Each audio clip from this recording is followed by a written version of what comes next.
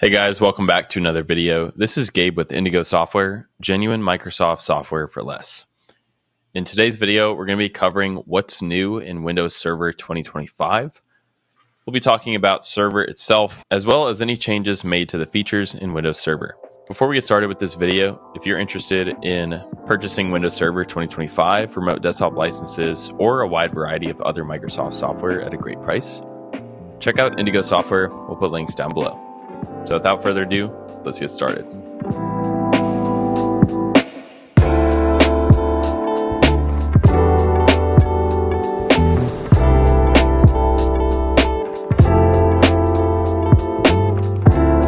All right, so I jotted down some bullet points here. We've got about 10 slides. We're just going to cover some of the biggest changes that have been made to Server 2025. All right, so starting off, this is a big one here. We have hot patching for security updates. So if you're not familiar with the term, rather than having to shut down the server and then run your updates and do your patching, you can actually patch the server and run these updates with the server still running without having to stop or shut down. So this is going to help to lessen that downtime and just make things more efficient overall. Now, another thing we have is NVMe and NVMe over Fabrics support. So we're seeing optimized support for some of these storage devices.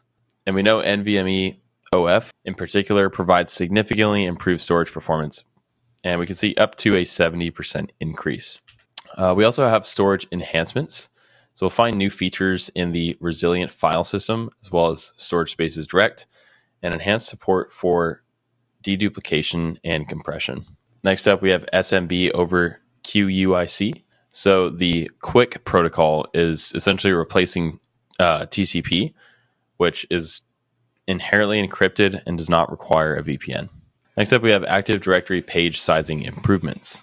Now here we have enhancements to Active Directory improve its performance and scalability, making it more efficient for large-scale deployments. This is a new update method that will allow admins to receive and install Windows Server updates through an in-place upgrade. We've done some in-place upgrades on the channel. If you're not familiar with that process, it's basically like an upgrade to the OS without losing any data. So we call that an in-place upgrade. And the alternative is a clean installation where you completely wipe all data and start from scratch. So this is going to help admins run these server updates via this method. And again, we're looking at better optimization and efficiency. SMB signing is now enabled by default, enhancing the security of SMB communications by protecting against relay and man-in-the-middle attacks. Now we also have the SMB auth rate limiter. This is basically a mechanism to throttle bad login attempts. So we'll see overall enhanced security with this feature.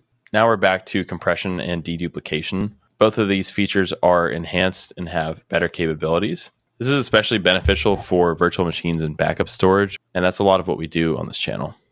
Okay, and then last up, we wanted to cover one of the big updates to remote desktop services. So we're now going to see supports for GPU acceleration for enhanced graphical performance. In the last line, it says this is particularly beneficial for scenarios involving high performance computing and graphics intensive applications. So that's a pretty interesting feature if you're in a situation where you're using remote desktop services in the gaming realm or in the video editing realm or graphic design or anything of that sort. GPU acceleration can make a massive difference in having smooth performance. All right, guys, so that's going to do it for today's video. If you have any questions about any of these slides, drop those in the comment section below, and we'll get back to you as soon as possible. Again, if you're interested in purchasing Windows Server 2025 remote desktop licenses or a wide variety of other Microsoft software at a great price, check out Indigo Software. We'll put links down below. Thanks again for watching. We'll see you guys in the next one.